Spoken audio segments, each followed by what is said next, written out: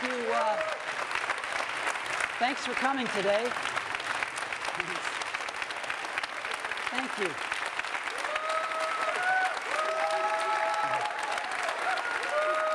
Thank you.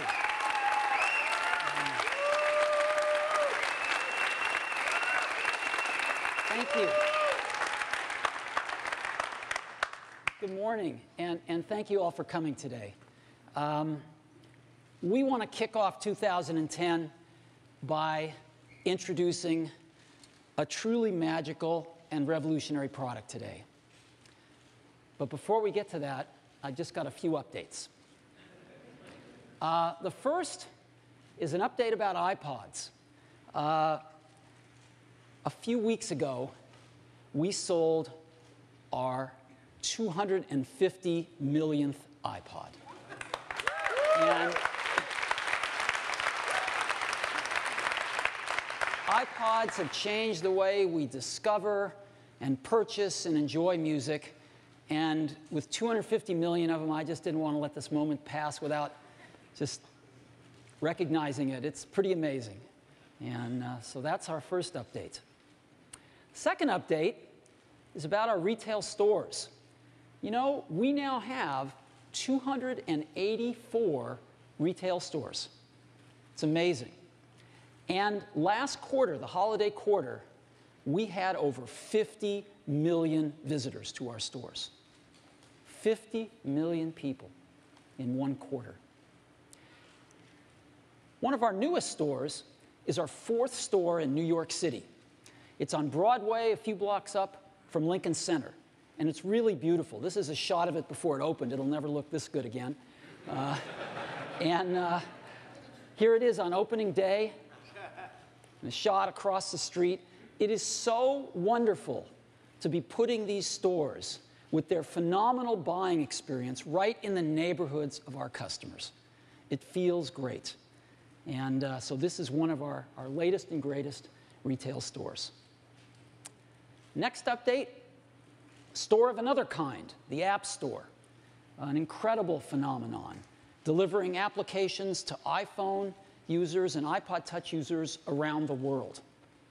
We have over 140,000 applications now on the App Store. And a few weeks ago, we announced a user downloaded the 3 billionth application from the App Store. This is in around 18 months since inception. 3 billion applications in the App Store. And lastly,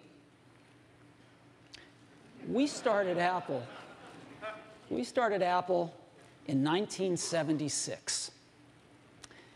34 years later, we just ended our holiday quarter, our first fiscal quarter of 2010, with $15.6 billion of revenue. I don't even believe that. Now, what that means is that Apple is an over $50 billion company. Now, I like to forget that, because that's not how we think about Apple, but it is pretty amazing.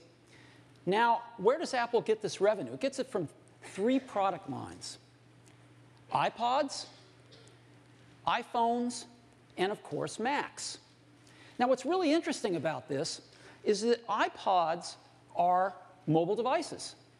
iPhones are all mobile devices, and most of the Macs that we ship now are laptops. They're mobile devices too. Apple is a mobile devices company. That's what we do. And we asked ourselves, with $15.6 billion of revenues last quarter, how does Apple stack up against all the other companies that sell mobile devices? And it turns out that by revenue, Apple is the largest mobile devices company in the world now. It's amazing. Apple is larger than Sony's mobile devices business, selling great camcorders and digital cameras and stuff that they make. It's bigger than Samsung's mobile devices business with all their handsets that they sell. And by revenue, it's even bigger than Nokia's mobile devices business with all of the handsets that they sell. Apple is the #1 mobile devices company in the world. So those are the updates that we have today. So now let's get to the main event. I chuckled when I saw this.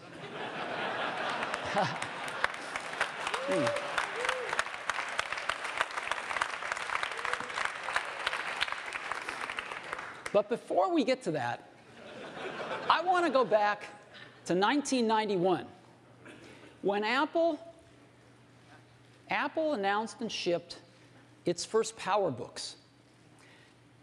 This was the first modern laptop computer.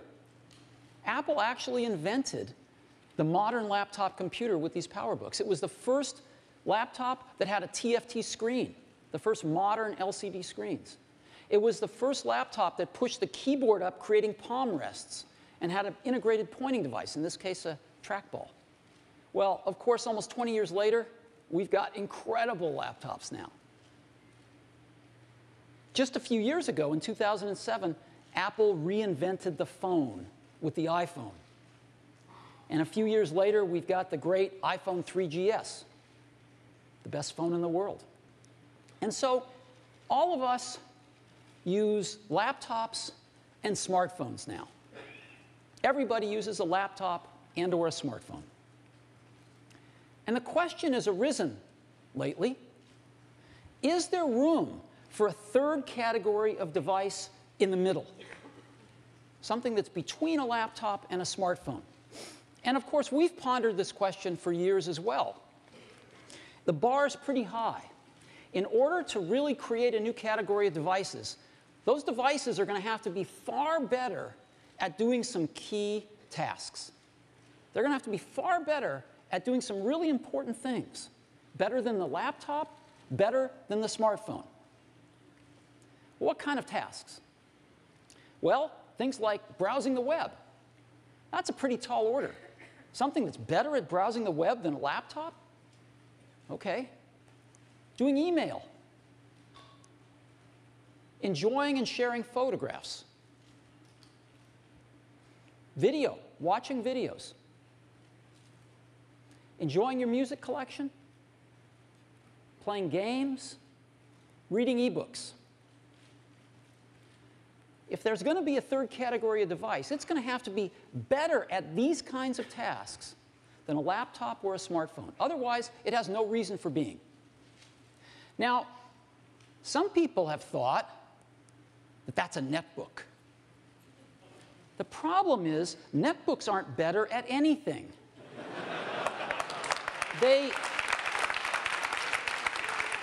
They're slow, they have low-quality displays, and they run clunky old PC software.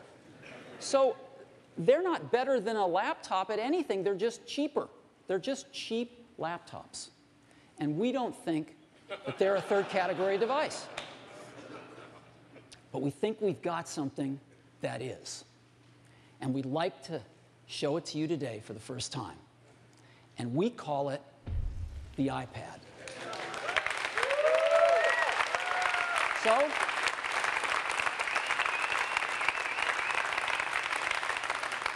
let me show it to you now. This is what it looks like. I happen to have one right here. That's what it looks like. Very thin. Looks just like this. So, just give you a little overview. It's very thin. And you can change the background screen, the home screen, to personalize it any way you want. People put their own photos on it, I'm sure, but we ship a few, and you can make it anything you want. And what this device does is extraordinary. You can browse the web with it. It is the best browsing experience you've ever had. It's phenomenal to see a whole web page right in front of you, and you can manipulate with your fingers. It's unbelievably great. Way better than a laptop. Way better than a smartphone. And you can turn iPad any way you want. up, down, sideways. It automatically adjusts however you want to use it. And again, to see the whole web page is phenomenal. Right there, holding the internet in your hands. It's an incredible experience. Phenomenal for mail. Want to focus in on a message? You can do that. See your inbox. Again, just turn iPad sideways. Get a different view on your mail. Push the compose window. A keyboard pops up that's almost life-size. It's a dream to type on. For photos, your albums are shown as stacks of photos. Your albums are events. You can unfold them, look at all your photos, flick through them. Got some great slideshows built in. It's a wonderful way to share your photos with friends and family. Built in a calendar. You can see your month's activities or your day's activities and everything in between. Built in a great address book for your contacts. Have a great Maps application, which works with Google's back end. Show you maps, satellite views, zoom in on things. iPad is an awesome way to enjoy your music collection. And of course, we have the iTunes Store. Built right into the iPad, so you can discover music, you can purchase it, movies, TV shows, podcasts, iTunes University, everything built right into the iPad. YouTube, you can watch YouTube on it, including YouTube in high def now. They've got a lot of high def video. And of course, it's awesome to watch TV shows and movies on. So that gives you a little overview of what the iPad can do. But it's nothing like seeing it. So I'd love to show it to you now. Let's take a look at it.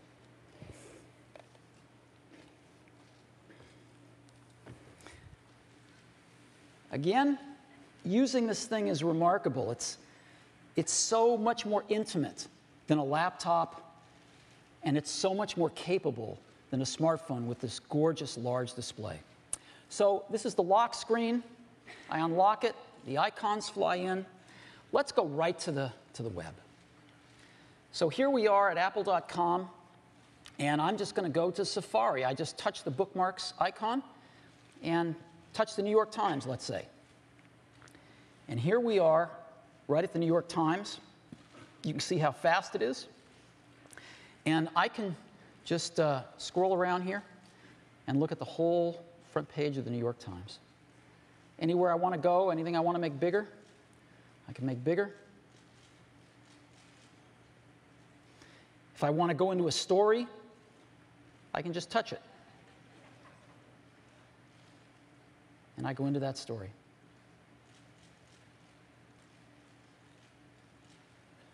Back to the front page.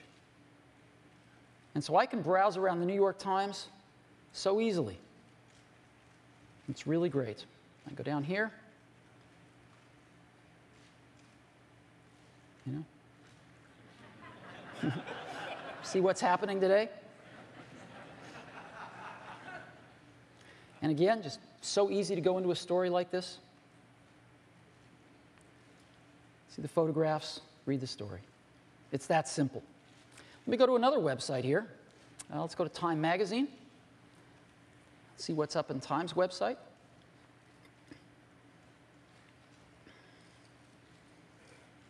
Just flick through the website, see what's happening. Go to another one here, Fandango. Want to buy some tickets to a movie? Grab the tablet that's in the kitchen. Go to Fandango on your iPad and buy your tickets. It's that simple. The whole website in the palm of your hands. Let me go to another one. It's kind of nice, National Geographic.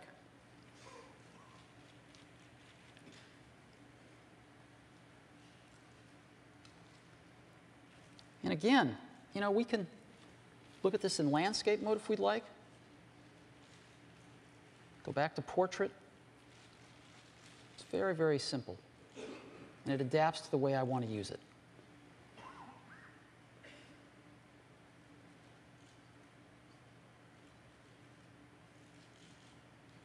And again, I can zip around this website just touching on pictures of animals, what I want to see.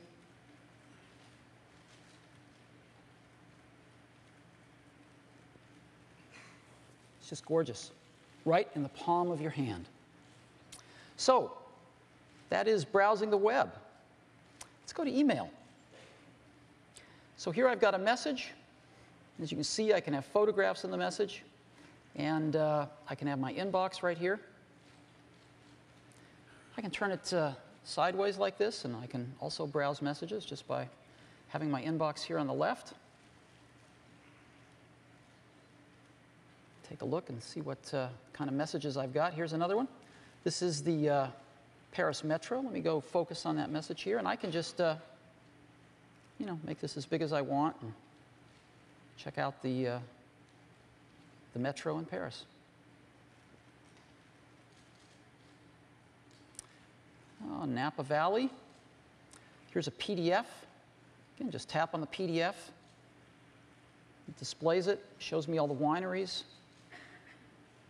and I can plan out my trip to Napa Valley.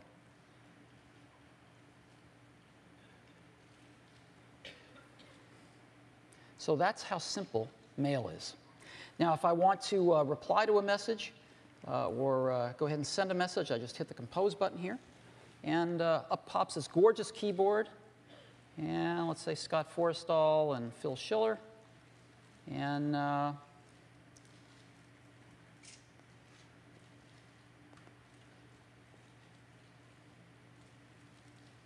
oops.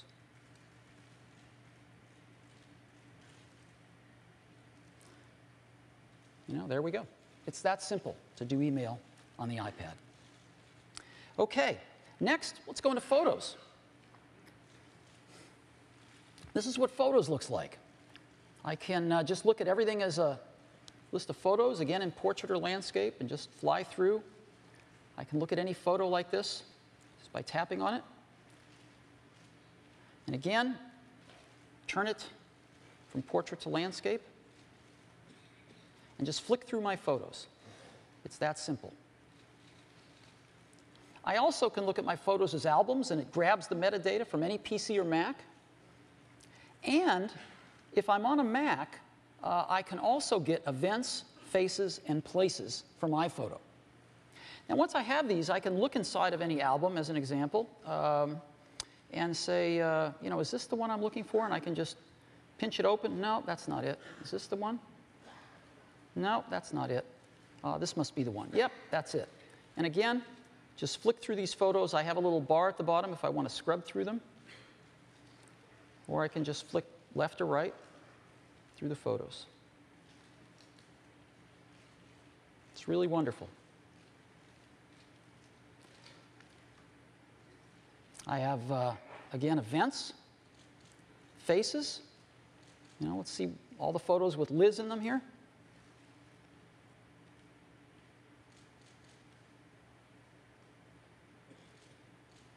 And places. Shows me a map of all the places I've taken photographs. So I can just hold down one of the pins, push on one of the pins, and see all the photos I took there, see all the photos I took in New York. Let's go to Paris. Here's all the photos I took in Paris. Just tap on it to open them.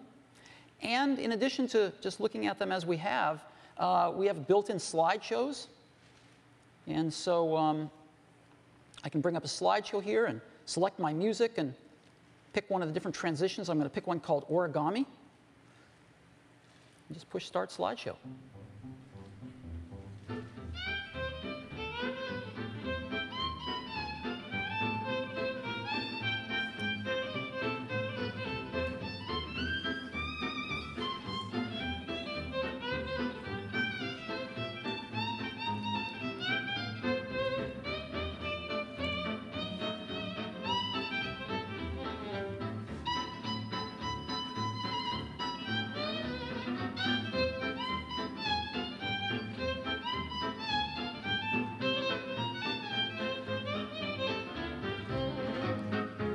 You get the idea. Isn't that cool? So that's Photos. Let's take a look at our music collection. Built-in iPod, and here's all my albums.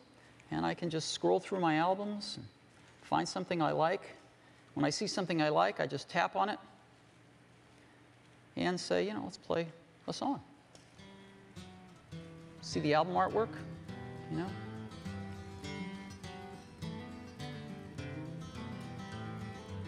Just all works.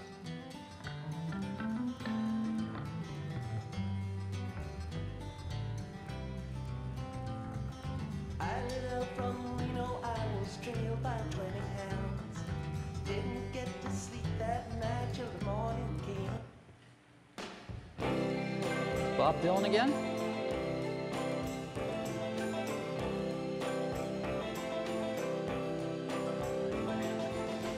So again, a great way to enjoy your music on your iPad, your whole music collection.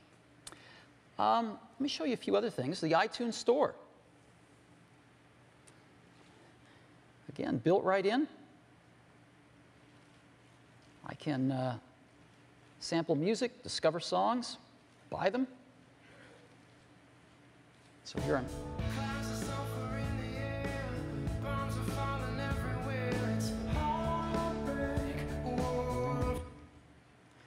And of course, in addition to music, I've got movies, TV shows, podcasts, audiobooks, and iTunes U. All right here, all built right into the iPad. Got a great calendar. Here, look at that month view. And I can just drag my finger over events and get a little more detail on them. I can look at things as a week view, or a day view, or a list view. Very nice calendar. And great contacts application, great address book. Just go through it like this if we want. There's Scott, as an example. So great contacts and calendars. Now, we've also got a great Maps app, as I was showing you. And again, here's the Eiffel Tower. We just tap the corner. Let's go to satellite view. And again, we can just pinch this as big as we'd like. There we go. There's the Eiffel Tower. So great Maps app. Let's go to our current location here. Here's our current location in San Francisco. And I'm going to type in sushi. And we should find all the sushi places nearby. And again, I can just tap on a pin to find one. And there we go. Here's Sushi Boat.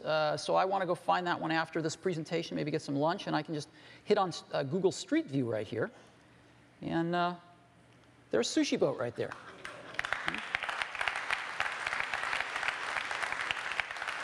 So I'll probably have a pretty easy time finding Sushi Boat as I go get some sushi. All right. So that's Maps. Now let me show you video. Video is wonderful. Let's go to YouTube. And I'm going to pick a clip called Wet and Woofy that I know is in high def on YouTube. And here it is. And again, I can even go full screen here. Go into landscape. Look at that. That's off of YouTube. Isn't that incredible?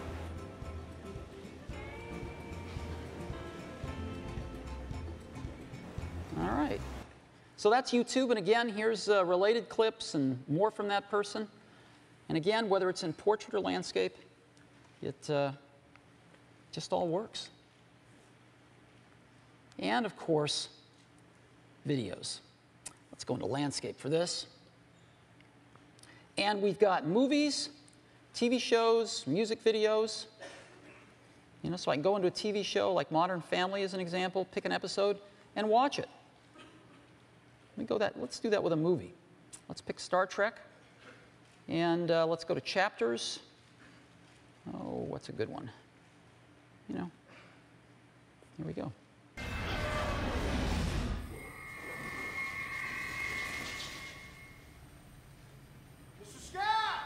And again, I can scrub through if I want to.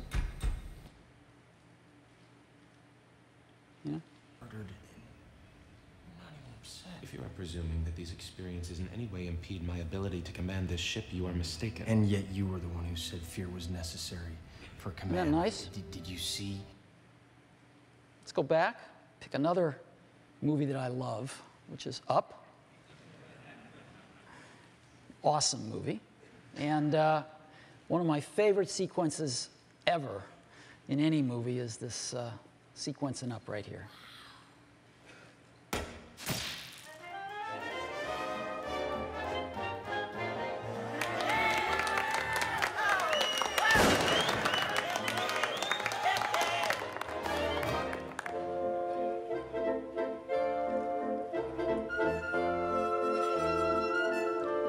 You can tap to fill the screen if you'd like.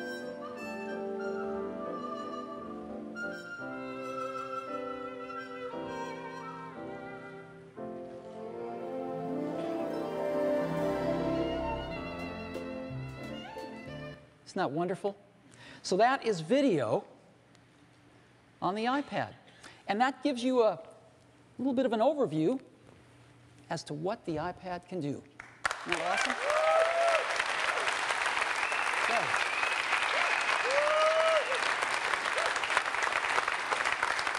I have to say, though, watching it is nothing like getting one in your hands and feeling all of that just right in your hands and right underneath your fingertips. So let's go back to the hardware a little bit. The iPad is really thin. It's a ½ an inch thin. And it weighs just 1.5 pounds. That is thinner and lighter than any netbook. And it's got a gorgeous 9.7-inch IPS display. Super high quality display using IPS technology so you get great angle of view as well. Very high quality display. And as you know, Apple builds the best capacitive multi-touch sensors in the world. Married to our great display, it's terrific. Super responsive, super precise.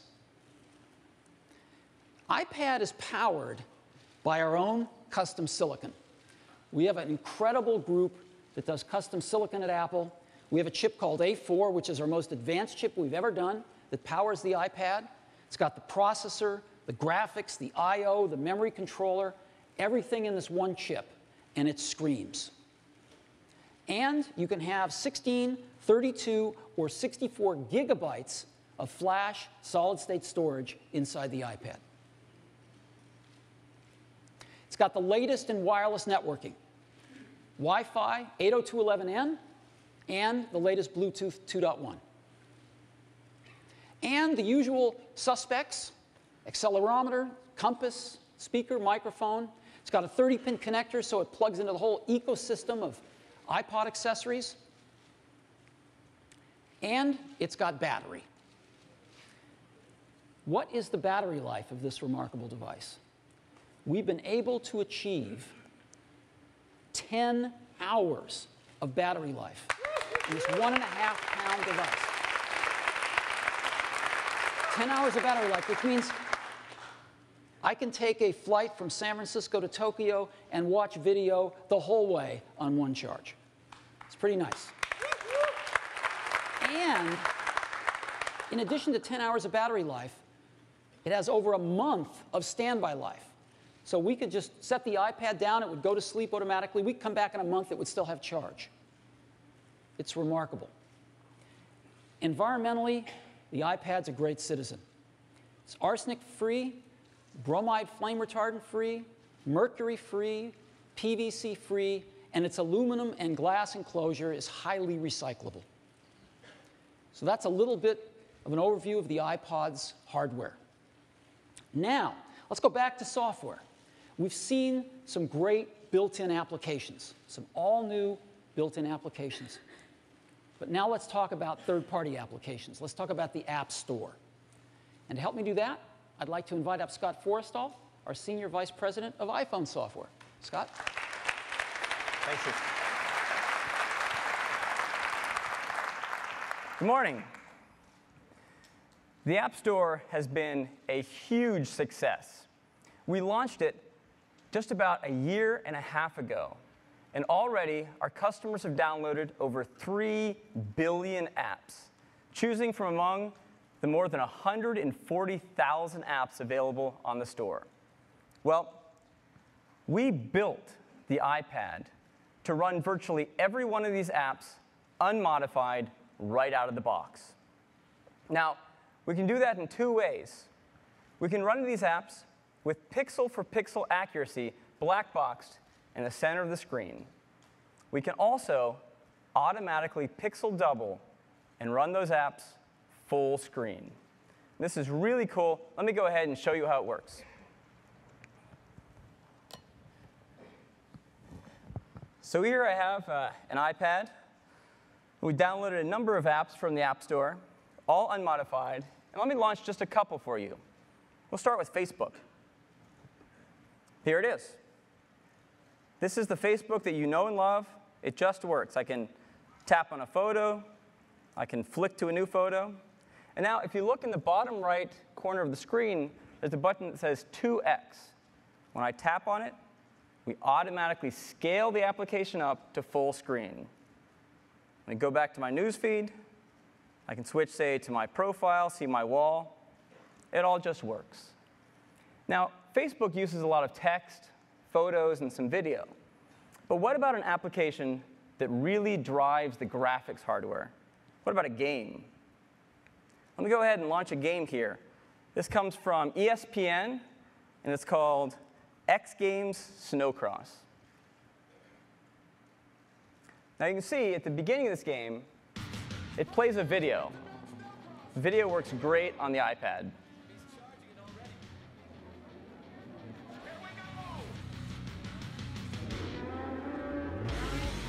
Can you say never say die attitude? Oh, super smooth, and look at that. Nice, big extension tries to get down on the inside. All right, let's skip the rest of the video here and get right to the game. So our race, an arcade. Go ahead and choose the default. I will race Breckenridge with Levi, and let's go. So here you can see this is an OpenGL ES game, so it really drives the graphics hardware. And again, this is an unmodified game right off the App Store.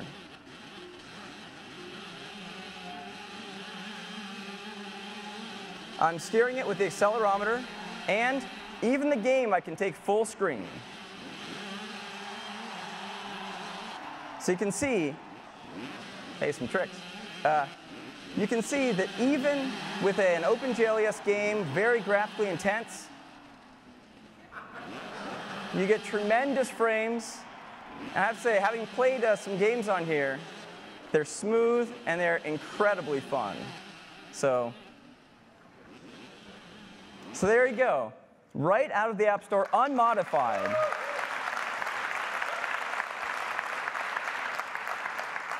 So the great thing is, all of those iPhone apps that you know and love, that you've already been running, will run on your iPad. In fact, when you buy your new iPad, just take it home, hook it up to iTunes, download all those apps that you already have right onto your iPad, and you're good to go. Now, if the developer spends some time modifying their application, they can take full advantage of this large touchscreen display. And you can see that's what we did for all of our applications. We rewrote the user interface of every one of our apps to take full advantage of this large touchscreen display that comes with the iPad, like Photos, and Music, Calendar, and YouTube. They all look great. And we expect developers are going to want to do the same thing. So to that end, we've enhanced the iPhone SDK to now support development for the iPad as well. And we're releasing this SDK today. So developers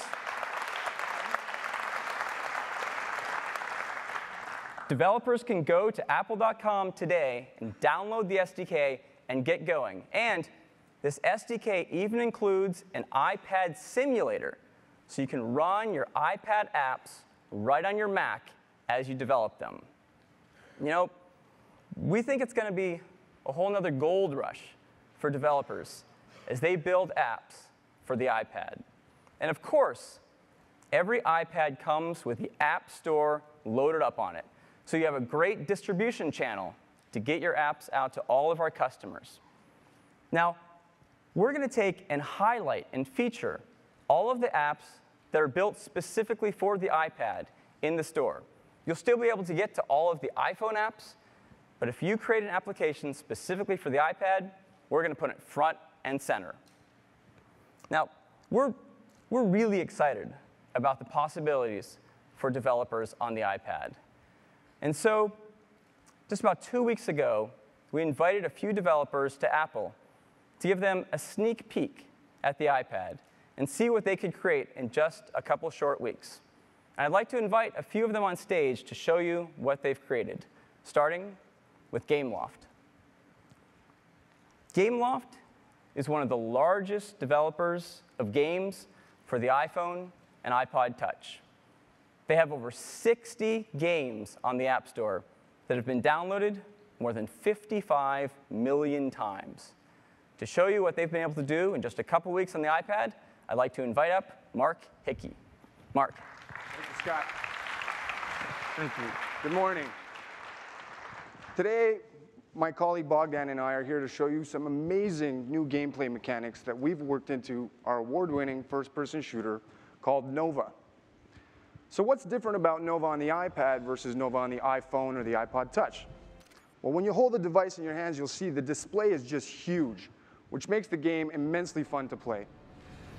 But the size also gives you a lot more flexibility when it comes to controlling the game. For example, I can slide the D-pad up and down the side of the screen. Or if I want to quickly access some firepower, I can drag the rocket launcher down next to the fire button. So with the controls set up how we like, take a look at the bottom left corner of the screen. We've added a mini-map, and you can stretch the mini-map out across the screen just by dragging the corner with your finger. When we do that, you'll notice that there's this red dot on the screen. This tells us that there's an enemy nearby. Well, another cool feature that we've added is that now you can slide 2 fingers across the screen to throw grenades, like so.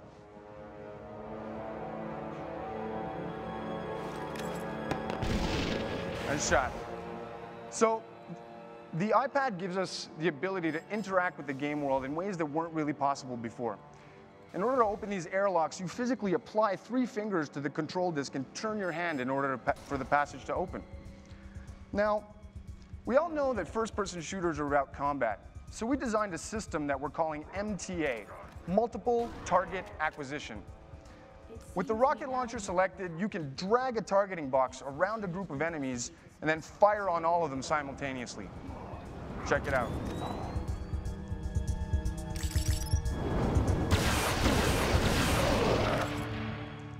Definitely useful when you're outgunned and outnumbered. Now, this is what we were able to accomplish in just a few short days working with this exciting new hardware. The games look incredible at this higher resolution, and the form factor opens up countless new doors for us in terms of game design. You'll be able to see what else we have in store for you when the iPad version of Nova ships later this year. Thank you very much. Thanks, Mark.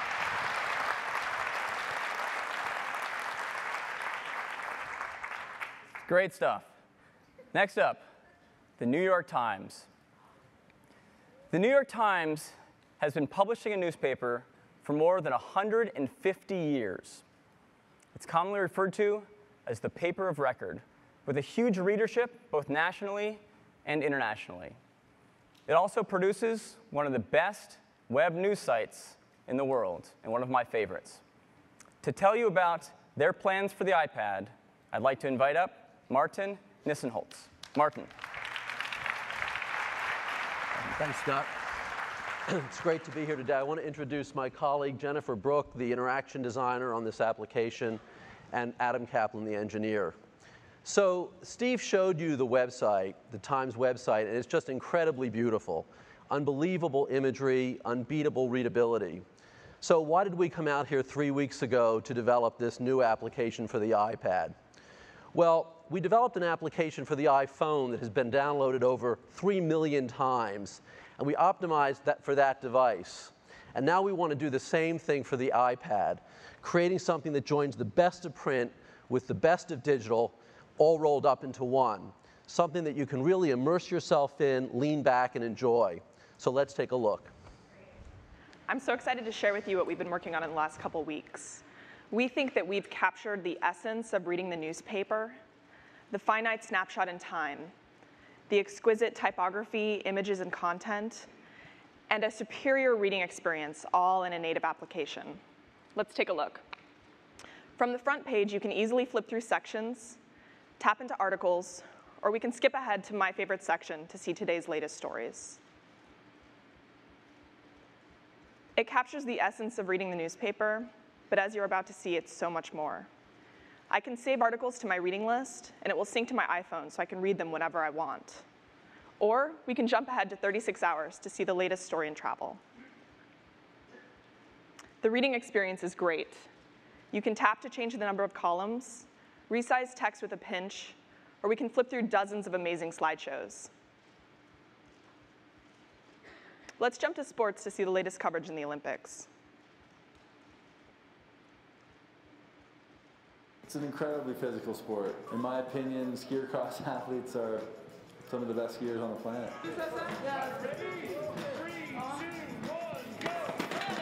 Yeah, it's great to see skier cross making it into the Olympics in 2010. When you're done reading, simply turn on updates to get breaking news and latest stories in all sections. It's everything you love about the paper, everything you love about the web, and everything you expect from the Times. Thanks, Jennifer. So this is just the beginning. Thanks. We've been at this for 3 weeks, and we're incredibly psyched to pioneer the next version of digital journalism. Thanks so much. Thank you, Martin. Thank you. I already find myself reading the New York Times with my iPad in the morning through Safari. I can't wait to get this app. Next is Brushes. Brushes is an extremely popular iPhone painting app. It's used by artists all over the world to create amazing works of art just using their fingertips.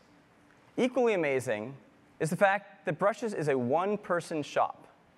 To show you what he's been able to accomplish in just a couple weeks, I'd like to bring up that one person, Steve Sprang. Steve. Hi, Scott. Good morning. Brushes is a simple yet powerful painting application designed for the iPhone. Artists of all skill levels have used it to produce countless paintings with just their fingertips. These paintings have appeared on the web, in galleries, and even in print. New York City street scenes by George Colombo have been used on the cover of The New Yorker on 3 occasions.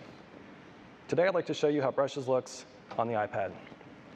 We'll start here in the gallery, where I've included a handful of original iPhone paintings. You can swipe between these, and you'll be able to share them in a variety of ways. When you want to edit a painting, you simply tap it, and it expands to fill the screen. Brushes takes full advantage of the new interface elements available in iPhone OS 3.2, allowing you to access your controls without significantly obscuring your artwork. The color panel has been redesigned to include an area for swatches where you can store your favorite colors. These can be rearranged, and you can double tap one to quickly select it and dismiss the panel. Of course, all of your favorite brushes from the iPhone are available here too. You can adjust the size, the spacing, and the opacity. By pinching, you can zoom in up to 32 times. And by tapping and holding, you can activate the eyedropper tool, which allows you to pick up existing colors off the painting. Painting is as simple as dragging your finger across the screen. In this example, I'm removing the umbrella by painting over it with the background color. If you mess up, you can always undo. When you're done painting, just tap the gallery button to return to the gallery. On the iPad, Brushes is going to support in-app playback of your paintings. Just tap the play button to see a replay of your actions. I'm really excited about the possibilities for Brushes on this device. Artists have already done amazing things with the iPhone, and I think with this larger screen, they're going to have a true portable paint studio. I can't wait to see what they can do with it, and I plan to have Brushes available at the product launch. Thank you. Thanks, Steve. It's amazing. I mean, imagine an artist with a canvas this large that they can carry anywhere they go, including art students, in a ways only 1.5 pounds. No paints, no easel. It's going to be incredible. Next up, Electronic Arts. Electronic Arts has been a major supporter of the iPhone platform ever since we launched the App Store, with over 40 titles already. EA is the #1 worldwide publisher of mobile games. To show you what they're doing for the iPad, I'd like to invite up Travis Boatman. Travis? Thanks, Scott. Hey, everybody. So when Apple invited us to come on site and work with them on the iPad, we couldn't have been more excited. But as gamers, the first thing we wanted to check out was this device's performance.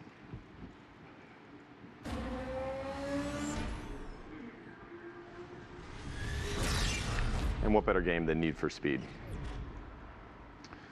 Now, as you can see here, we have a gorgeous 3D version of the BMW M3 GT displayed on this huge display.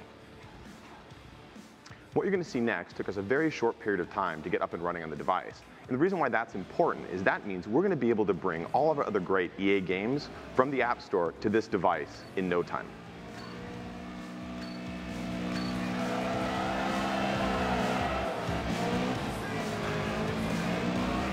Now, we've made games for consoles and we've made games for the iPhone, but building for the iPad is something completely different. It's a little bit like holding a high-definition television screen just inches from your face. The field of view and the sensation of speed that you get is just incredible. It's not unlike if I turned around and was driving this monitor with my hands. Except I couldn't clearly lift that up, but this thing's so light that John's able to hold it in his hands and use the accelerometer to steer our car like a steering wheel. It's really cool. It's also fully touch-enabled. And we had a lot of fun experimenting with different types of interfaces. For example, if John wants to see inside the car, there's no buttons required. He just taps right on the car. We had so much screen real estate, we started adding fun things like the shifter. Again, really intuitive. The user just swipes up and down with his finger to change gears. We also have so much screen real estate, we added mirrors. Simply tap on the mirror to look behind you. Yeah. Well, you've got to be careful where you're looking if you're driving. But other than just a large screen and it being completely touch sensitive, again, for us, performance is really important. And a game like Need for Speed really pushes the limits. So we want to show you exactly how fast this device and this game really goes.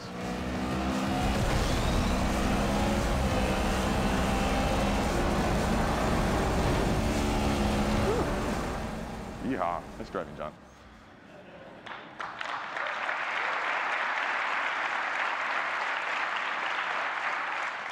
So that's Need for Speed running on the iPad, and you can expect a lot more great stuff coming from EA soon. Thanks, everybody. Thanks, Travis. Nice. And last up is MLB.com. MLB.com is the official website of Major League Baseball and the publisher of MLB.com At Bat. Now, that app has been downloaded nearly 2 million times and has streamed over 60 million videos, making it one of the most popular sports apps in the App Store. To show you what they're doing with the iPad, I'd like to invite up Chad Evans. Chad. Thanks, Scott. Morning, everybody. Joining me is Tracy Pessin, our Director of Mobile Engineering. We were extremely excited to build something for the iPad, and we realized we couldn't just take our existing iPhone application and make it bigger. We really needed to create a whole new experience to take advantage of the big, gorgeous, interactive display. So let's take a look at the demo. So you're currently looking at our live game experience with data from last April. Across the top, you have our league scoreboard, which allows you to navigate to any of the day's games. On the field, you have our game day pitch tracker, which shows you the trajectory of every pitch thrown. And you can tap on a pitch to bring up additional details. You can also tap any player to flip open his baseball card. So you can see all the stats relevant to the current game situation. And now, with all this great screen space, we can actually show you video highlights while all this is going on. So you can replay the game's best. High drive, right center field, hit a ton, up in Triple's alley. Well, I love that. Across the bottom, we've got your game controls, so you can see the box score, the field, the summary, the batter-pitcher matchup, and scroll through the lineup. And it looks like we've got a man on first now, so we can take a look at all the action with MLB.tv, where you can watch live with your choice of home or away announcers. So the first thing you'll notice is that baseball looks absolutely amazing on this screen. And now we can enhance it with great live data from MLB.com, like the scoreboard, the field, the box score, and player cards, all while you watch. So let's take a look. Mike is rolling, hits a high drive, left field, out of here.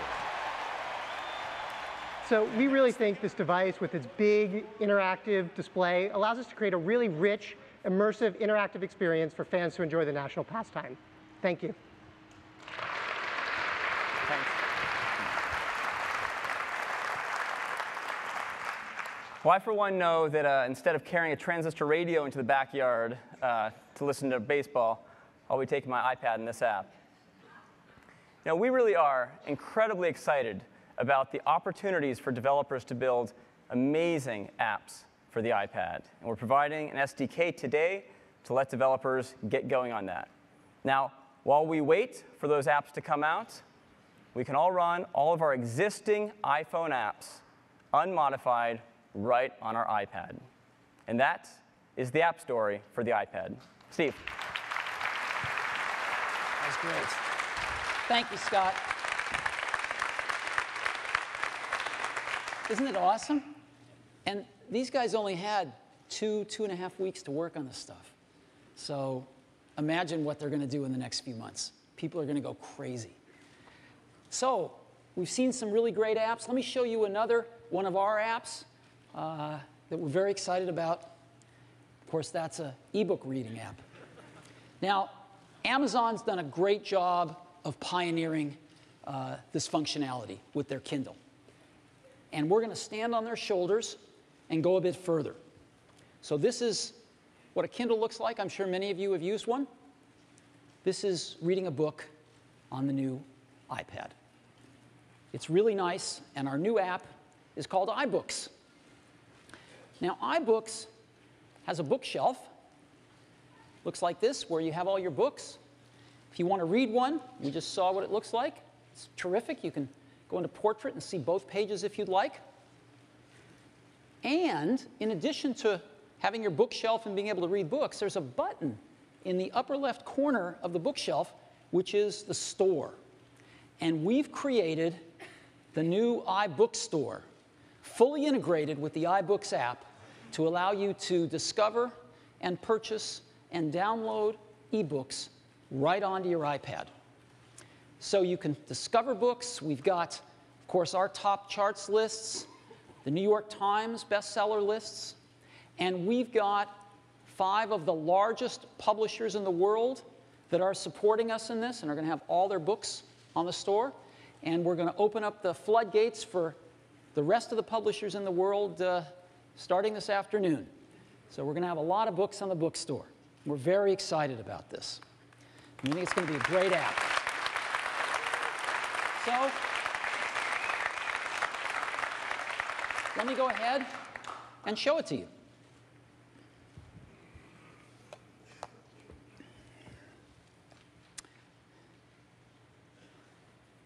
So there's our bookshelf, and here's some of our books. And probably the best thing is let's go into the store right now. I hit the store button, and it's kind of like a secret passageway. It flips around, and here is the iBook Store. And if you've used iTunes or the App Store, you're already familiar with this. And we can look at books here. We can look at the New York Times bestseller lists, etc. Let's go back here. And I want to actually buy True Compass by Edward Kennedy. So I just tap on it. I get more detail about it here. Take a look at the reviews of it. And I'm going to buy it. I get a sample of it to read if I'd like, but I'm sold already, so I'm just going to go tap on it and buy this book. And the book downloads right onto my bookshelf like that. And that's all there is.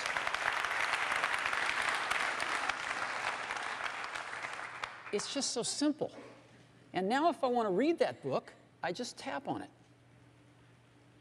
And here it is. And this is what it's like to read a book. I have some controls. I can just tap in the center and the controls go away, get them back, send them away. And to flip the page, I just flip forward. I tap anywhere on the right, and I flip forward. Flip back, just tap on the left. That's it. I can even flip myself if I want by dragging it, if I'd like, you know. Very simple. And I can go to the table of contents here, and I can just pick a chapter and go there. I'm going to pick Part 2, Brotherhood. And again, you can have photos, black and white, or color. You can have video, if you'd like, in your books, whatever the author wants. It's very, very easy. And this is what it's like. And we can change the font size if we'd like, bigger or smaller. We can change the font. Pick a different font.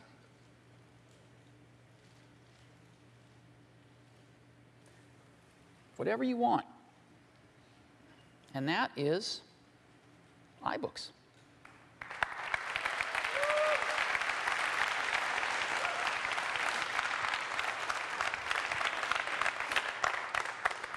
So iBooks, again, a great reader, a great online bookstore, the iBookstore, all in one really great app. We use the EPUB format, and so it is the most popular open book format in the world. And we're very, very excited about this. We think that iPad is going to make a terrific ebook reader, not just for popular books, but we are also very excited about textbooks as well. Now, something very exciting. iWork. A little over a year ago, I asked the head of our iWork team to take a look at creating a version of iWork for the iPad. And the initial reaction was, the iWork apps, Keynote, Pages and Numbers, are really heavy-duty apps. They require a lot of horsepower. Could the tablet power them? And the answer turned out to be a resounding, you betcha. And then, could we come up with an entirely new user interface for these apps? It's very different than running on a personal computer. And what they came up with is really magnificent. And so, to tell us about iWork on iPad, I'd like to invite up Phil Schiller, our Senior Vice President of Product Marketing. Phil?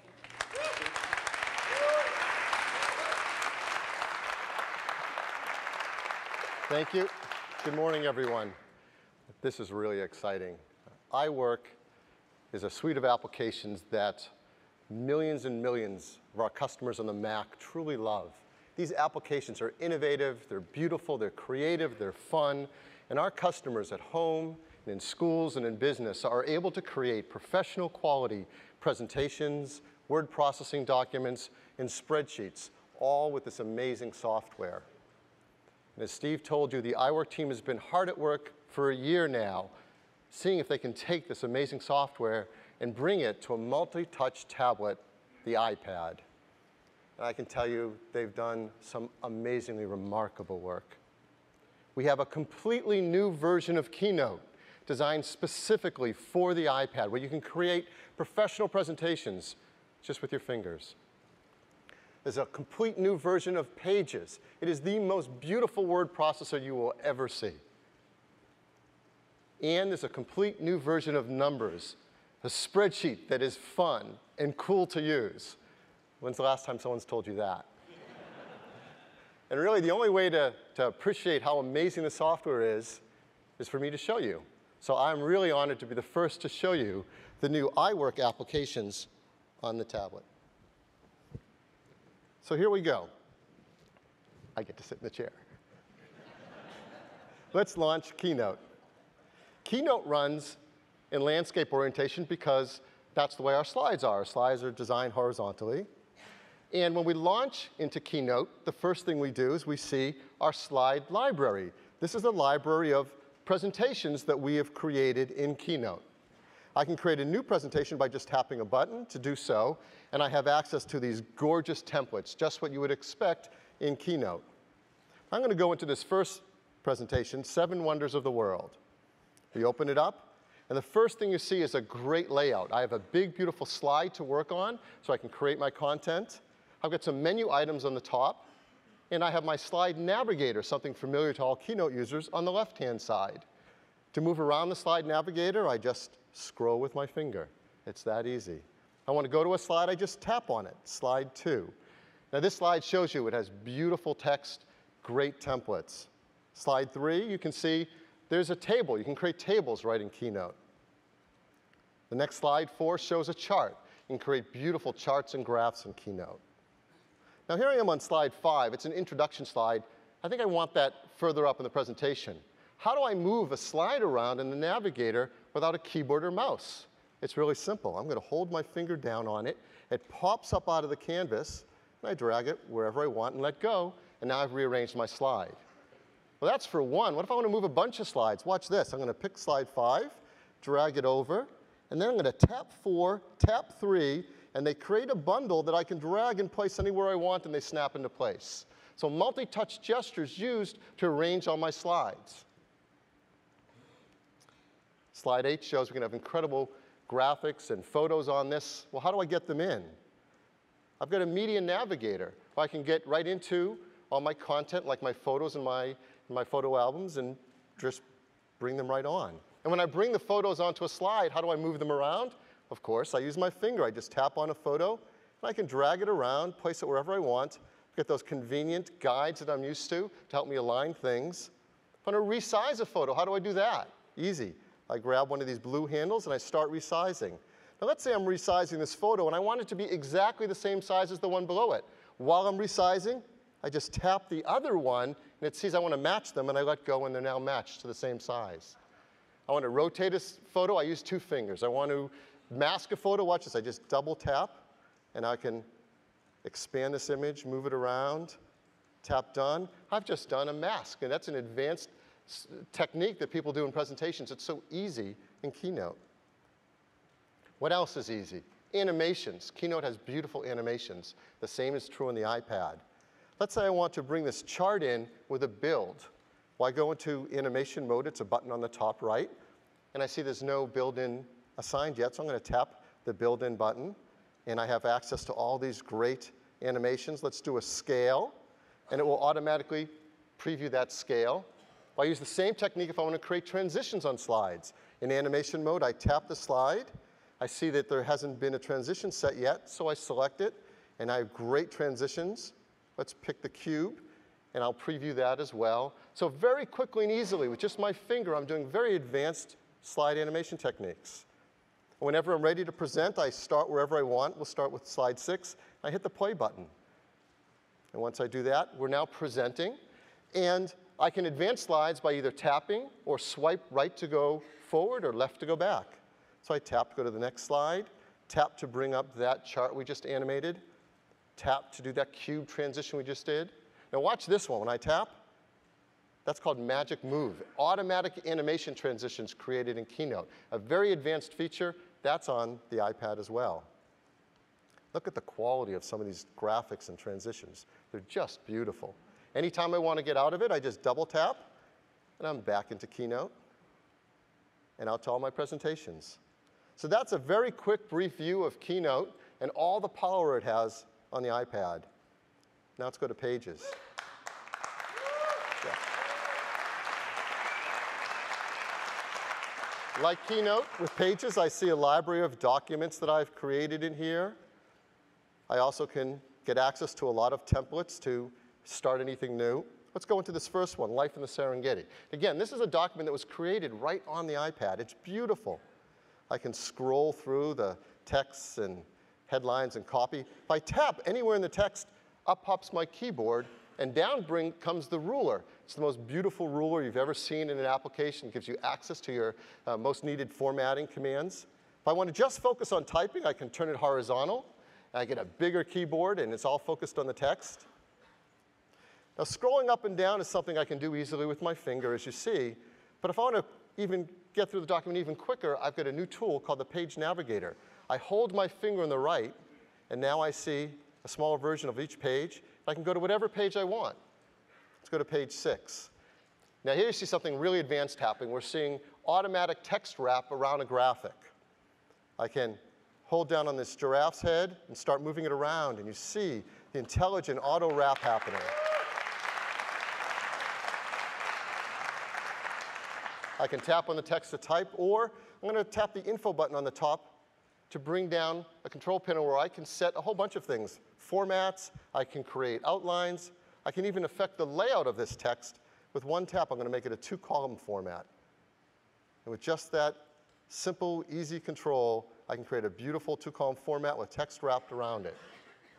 So that's just a brief view of Pages. It is the most beautiful word processor you've ever used. And last, Numbers. Numbers, again, gives me a library of spreadsheets I may have created. It has great templates. Let's go into this first one, the soccer team. Now, this is going to show a lot right in this first screen. You can see I have great text. I have beautiful photos. Of course, I have tables of data. I have charts linked to tables. I even have tabs along the top. So one document can actually hold many spreadsheets. So let's do some typical tasks you might do with a spreadsheet, but all without a keyboard and mouse. I'm going to tap the center table. Let's say I want to rearrange some of the columns. How would I do that with just my finger? I'm going to tap right above the column Andrew. I'm going to grab this handle and also select the Amy column. And let's move those columns to the end of the table. So I'm going to hold my finger. They pop up. And I just drag them across, let go wherever I want them. And I've reorganized columns in a table, and the linked chart has automatically been updated as well. It's that easy. Let's go to the next tab. I have some more data in a table here and a pie chart associated with it. What about adding more rows of data and maybe doing a calculation on those columns to do a subtotal? That's really easy. I'm going to tap the table. I'm going to tap the button on the bottom left to add a row. And now I'm going to double tap the first cell in this row, and something really amazing happens. I brought up the data entry keyboard. This is one of the amazing benefits of a touch interface and soft keyboards. The default keyboard is exactly what you need for numeric data entry, to quickly get at and enter data in your cells. Or I could bring up a time and date keyboard to do formulas using times and date. Of course, I can enter text. And I've got access to all my formulas and functions. There's over 250 formulas and functions built in to Numbers. I can go into any one of them, even get help built on it right here by tapping. But what I want to do is simpler than that. I just want to do a sum on the column, and that's a button right there on the keypad, so I'll tap it, sum. And Numbers is smart enough that it recognizes where I am, the column of data, and automatically created the formula to sum that column. All I have to do is tap the green checkbox to accept it because it's right. And what if I want to move and fill that across all of them? Well, I could copy and paste, but there's an even faster way. I just tap that cell, I tap fill, and now I drag the yellow box across to where I want to fill across, and it's done that. It's filled across and automatically created my subtotals.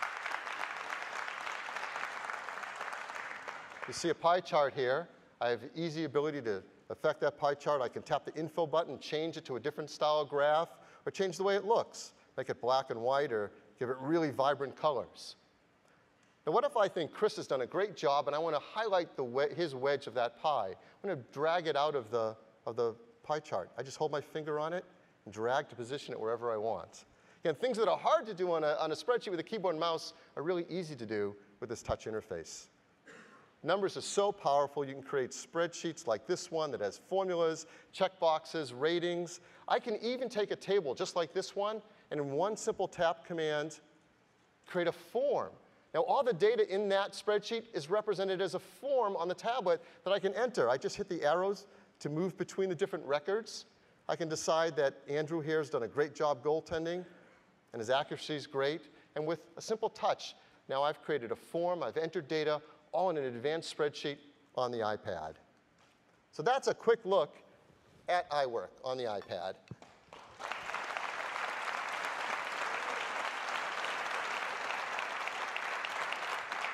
These applications are incredible.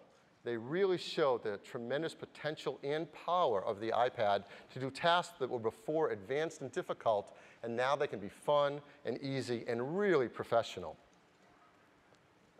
Applications like this are amazing. So what are we going to charge for them? I'm really excited that we're going to charge just $9.99 each for these applications. That's just breakthrough. These are 3 completely new applications. They have amazing new user interfaces. They're compatible with iWork on the Mac, so you can import and export between the iPad and your Mac. You can easily connect to a projector, so when you're running a keynote presentation with a simple cable, you can present it to a larger audience. Again, priced at just $9.99, and they're going to be available right on the App Store, right on the iPad. So everyone who gets an iPad can quickly and easily purchase and download these 3 applications. So that's Keynote, Pages, and Numbers, and that's iWork on the iPad. Thank you. Good job.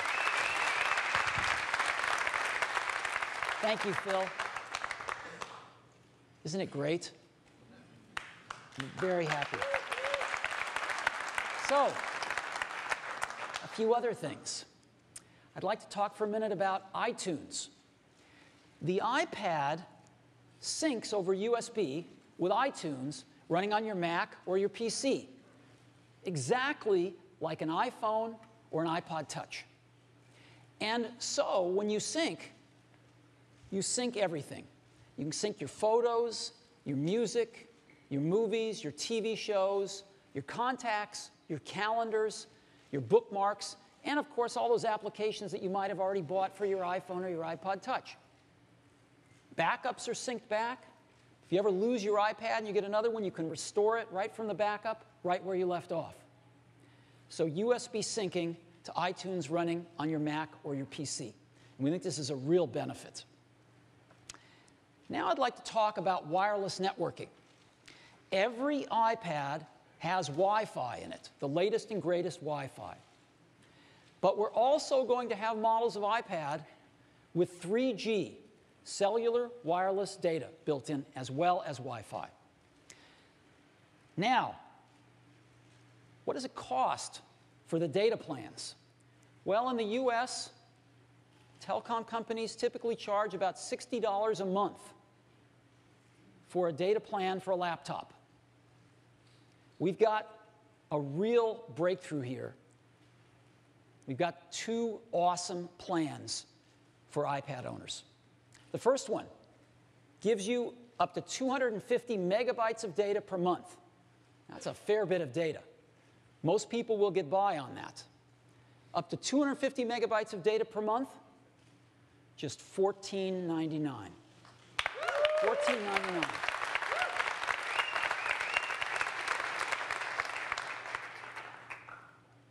And if you feel you need more, we have an unlimited plan for just $29.99. So these are real breakthrough prices. We've got a breakthrough deal with AT&T that's providing this service. $14.99 for up to 250 megabytes, $29.99 for unlimited data. And AT&T is throwing in free use of their Wi-Fi hotspots all throughout the US. They have more Wi-Fi hotspots than anyone, and this is really great as well. Now, how do you turn this on and manage it? You don't have to go to a store. You don't have to call anybody. You can activate this right on the iPad itself. And there's no contract. It's prepay. So there's no contract, and you can cancel it anytime you want. So for $14.99 a month, you can buy your new iPad, activate it right on the iPad, $14.99 a month for 250 megabytes of data, and you can cancel it whenever you want.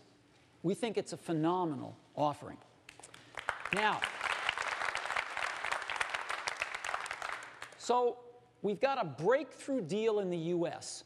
What about international? Well, we hope to have our international deals in place in the June-July timeframe. We think we can probably do a lot of them by June. And so we're going to start on that tomorrow. However, all of the iPad 3G models are unlocked. And they use the new GSM micro SIMs. So internationally, if some of the carriers offer micro SIMs, it's a very high likelihood they'll just work. And we'll be back this summer with some even better deals. for our customers internationally.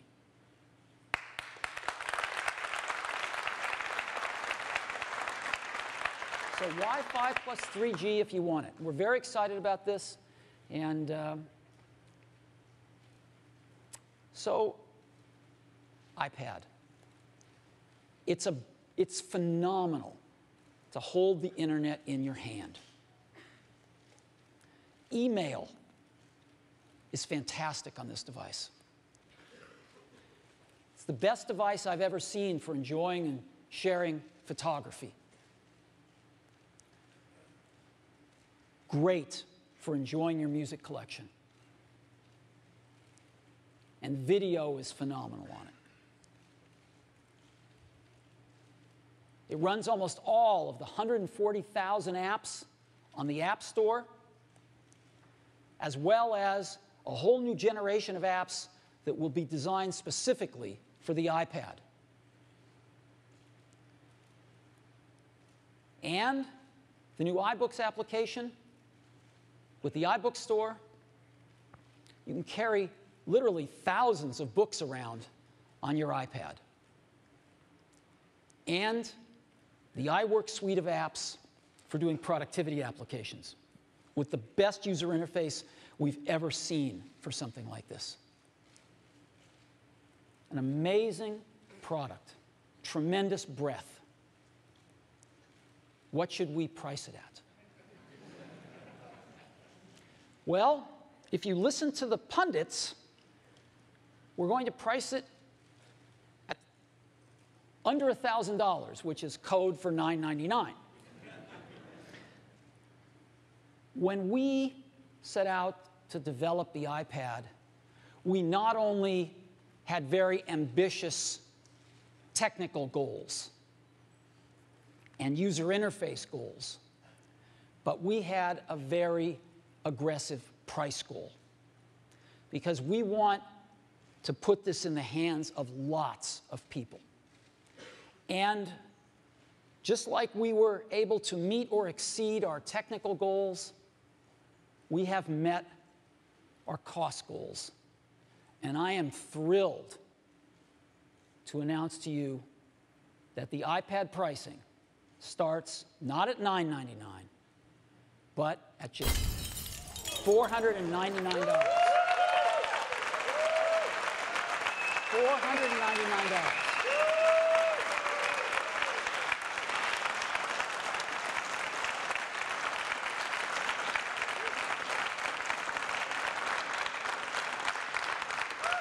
At $499, a lot of people can afford an iPad.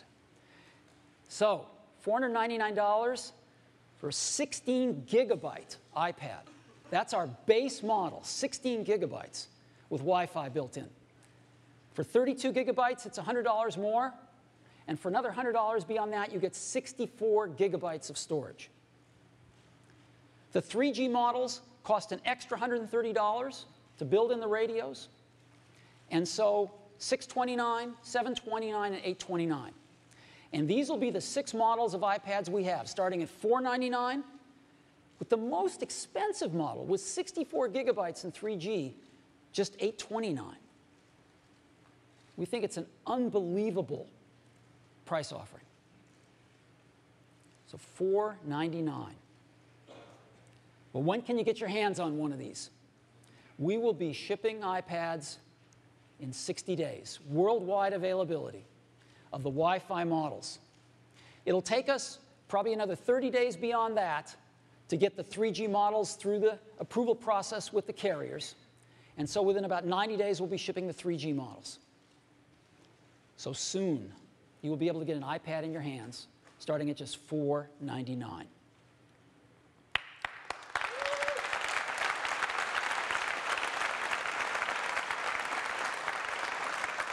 We've got some really great accessories as well. Let me show you 3 of them. First one's very simple. We have a dock. Well, why is that so interesting? Because, you know the slideshow I showed you? Well, when you're in the lock screen, there's a little button that you just push, and it puts you in the slideshow, and you have a great picture frame to look at your photos while the iPad is charging on your desk. It's very nice. We have another dock for the iPad that's interesting, the keyboard dock. So, full-size mechanical keyboard. You slide your iPad into it. Of course, it charges, has a 30-pin connector out the back for charging. So you can charge your iPad, and when you really need to do a lot of typing, this is the way to go. Just keep one of these in your den. When you've got to write War and Peace, just plug your iPad into it. Third accessory, really nice case. Protects your iPad, but it also flips around in back of itself and is a really nice stand if you're going to do typing, and a great way to watch movies. So a nice case as well. So 3 accessories for the iPad. Now, we made a video, which we're going to put up on the web, but since we've got this really great projection system here, I thought you might like to see it on the big screen. So let's go ahead and run the video. You know, it's true. When something exceeds your ability to understand how it works, it sort of becomes magical. And that's exactly what the iPad is. It's hard to see how something so simple, so thin and so light could possibly be so capable. The iPhone was a revolution, and we learned so much from it and developed so many amazing technologies, all the applications, the multi-touch user interface. It was truly an incredible breakthrough product. We wanted to take all of that and apply that to a whole new class of product. The iPad is the best web surfing experience, the best email experience, the best photo and movie watching experience. It's going to change the way we do the things we do every day.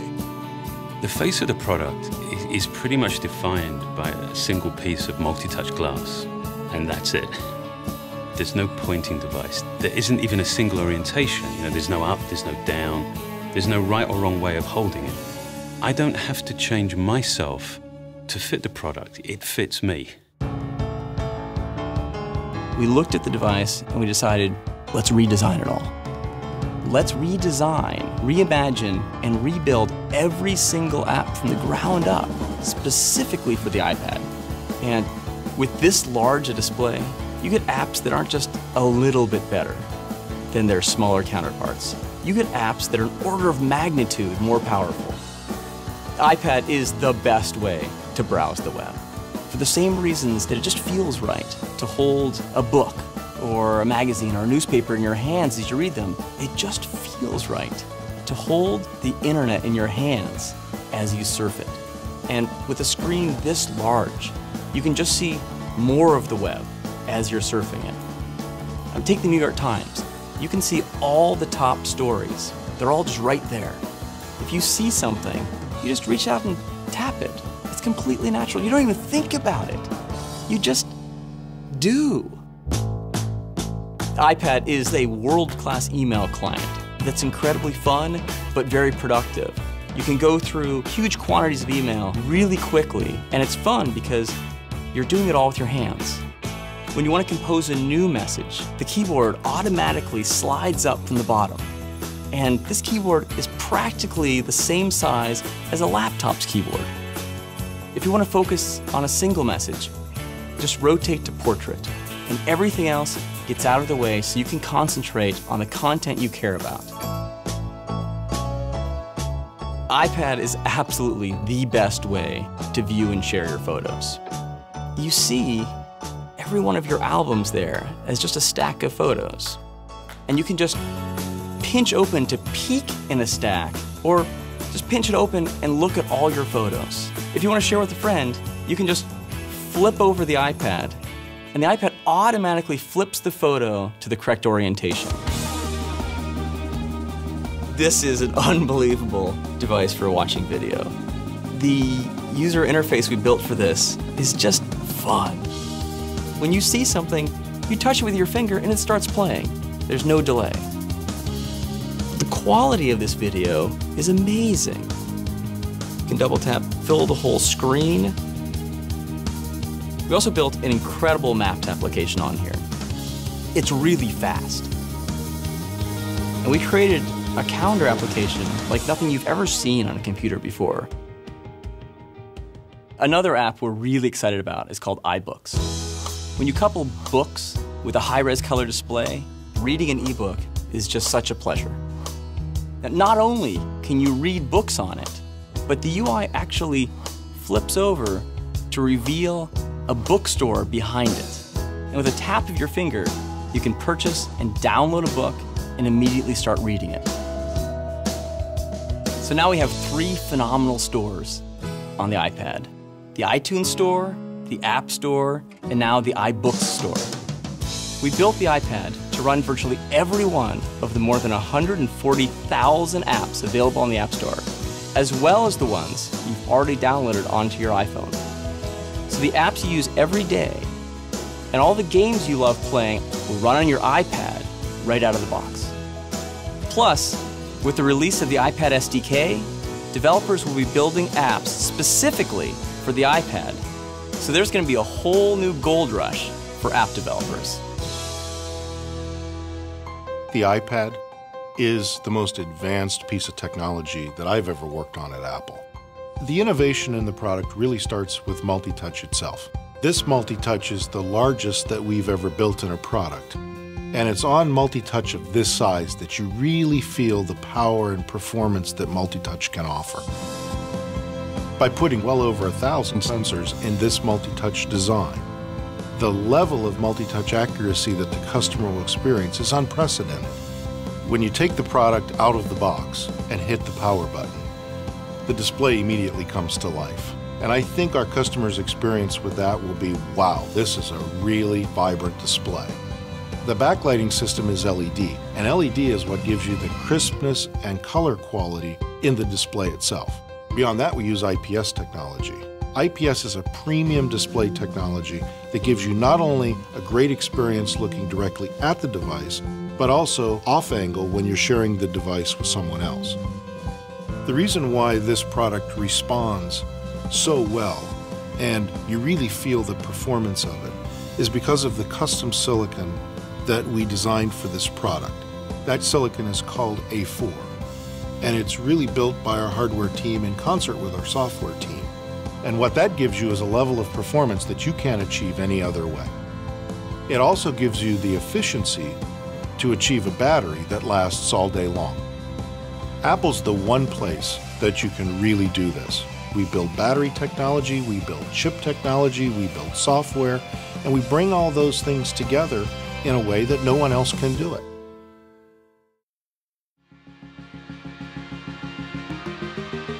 One of the most important features we designed in the iPad was an affordable price. Usually when you get the brand new, latest technology, it starts at a high price, and over time, it gets more affordable, works its way down. We wanted to do it differently. We wanted to take all this advanced technology of hardware and software, do everything we could to get it into the hands of as many people as possible, right from the start. The iPad starts at just $4.99, and that's really exciting. The iPad, on one hand, is clearly way bigger than just a new product.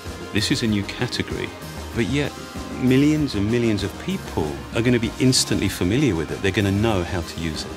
In many ways, this defines our vision, our sense of what's next.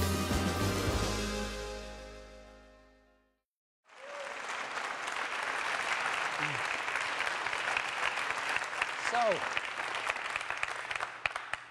let's go back to the beginning. Do we have what it takes to establish a third category of products? An awesome product in between a laptop and a smartphone? Well, the bar is pretty high. It's got to be far better at doing some key things, like these. And we think we got the goods. We think we've done it. And we are so excited about this product. Another thing we're so excited about is that because we've shipped over 75 million iPhones and iPod Touches, there's over 75 million people that already know how to use the iPad. So we can't wait for them to get their hands on it. And as you know, we have the iTunes Store, the App Store, and now the iBook Store, all on the iPad. And between these stores, we have over 125 million accounts with credit cards, all enabled for one-click shopping on all of these stores. And users have downloaded over 12 billion products from these stores. Over 12 billion products. So we are at scale, and we are ready for the iPad. Now, the iPad, if you were to sum it up, is our most advanced technology in a magical and revolutionary device at an unbelievable price. Our most advanced technology in a magical and revolutionary device at an unbelievable price.